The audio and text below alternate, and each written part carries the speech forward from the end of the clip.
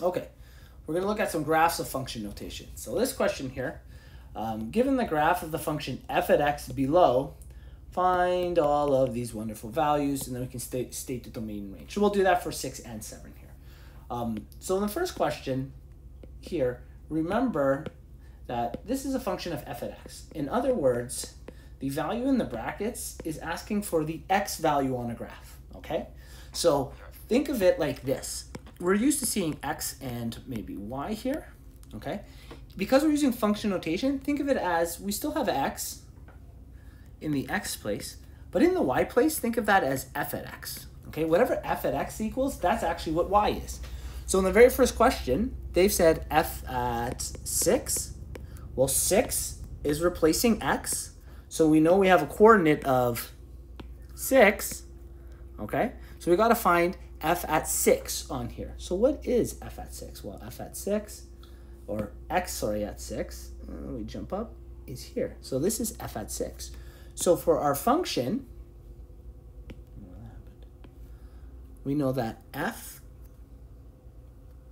there we go, sorry, f at 6 is equal to, what's the y value? Well, the y value happens to be the value of 2. So f at 6 is 6 and 2 in this case. So find f at 6, we know we found it, we give it the value on the graph, and if we wanted to equate something, we can tell them it is equivalent to the number 2. We can do that throughout the entire thing, okay? Same idea, f at 3.5, okay? We know that the x value is 3.5, and they want us to find the y value. So we travel the 3 on the x-axis here. We go halfway between, and ooh, this is a tough one. I think it's about 2 again. So it looks like it's 2 once again in this case. So we can say, there it is. And depending on, when they say find, that's a little arbitrary. I don't know if they want us to give them a quantitative number, which is where I'm giving the number 2, or they literally just want us to label it on a graph. I could say, that this is A, and that this part here, this is actually B. So they might be wanting us to label stuff. So just keep that in mind. We could always do both if that's what the requirement is. Find is a bit arbitrary to me. But anytime we are dealing with this in the brackets, you're essentially traveling along your x-axis here, okay? So just keep that in mind anytime you're answering a question like this. F at -2, we travel over to -2, we go up to our f value. Hey, looks like the value is 2 again, and I can label that as C. F at 0, we're on 0 on the x-axis. That could be the label of D, and we know that that happens to equal to 1, 2, 3, 4. Looks like it's the value of 5. Now, E and F are a little different. Find the value of x when f at x is equal to 2. Well, equal to 2, we're going to put a line across 2 here. And we're going to look at all the points of intersection. 1, 2, 3, 4. And it turns out we have 4 points of intersection. So when f at x is equal to 2, we know x is equal to, has many different values. We have one here at -2. We have another one at, I'm going to say that's 1. Another one at 3.5, which we found earlier. And we have another one at 6. So these are all the potential answers when f at x is equal to 2. Okay? Same idea with 7. We can draw a horizontal line across 7. And we're looking for the points of intersection. And it looks like they're at -5 and -3.5, I'm guessing. So f at x, when it equals to 7, x is equal to -5 and -3.5 are my guesses. Okay? And again, they may ask you to label that, that you could say that these are all answers.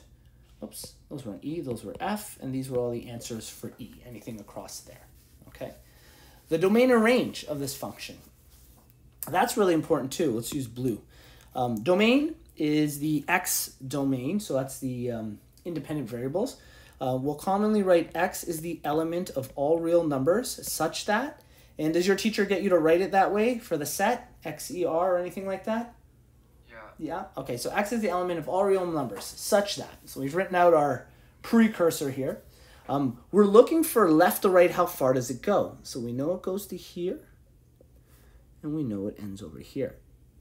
Those are the values of -6 and positive, that was a crooked line, +8.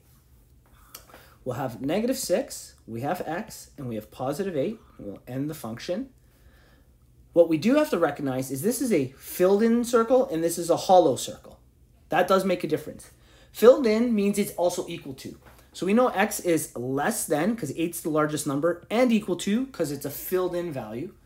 But because it's a hollow 6, x is actually just greater than -6. It's not equal to. Anytime they have that hollow, that means there's not the equal sign to it also. Okay? Range, or codomain, depending on what they call it, is how high up and down it goes. So we know it goes up to the value of +8, and it goes down to the value, I'm going to round this to -4. I guess we'll write it in green. It's a little easier to see. Same idea is y is the element of all real numbers, which means this is a continuous function. All values between this exist such that the lowest value was -4, the highest value was 8, and we close our set. We put the variable y. And in this one, oh, I lied. I'm so sorry. This was the lowest point here, not -4. So let's get rid of that. It's not -4, but -5. -5. At -5, it was filled in the circle. So because it's filled in, we know it's equal to. So it's y is greater than and equal to -5. Here, we're touching 8. My assumption is that we're touching the value 8, so it's also equal to 8. It's possible that it's known as like an asymptote, but doesn't quite hit it. But because they didn't give us like a hollow point or a visual cue saying that it wasn't equal to it, I'm going to say that y is less than and equal to also 8. Okay?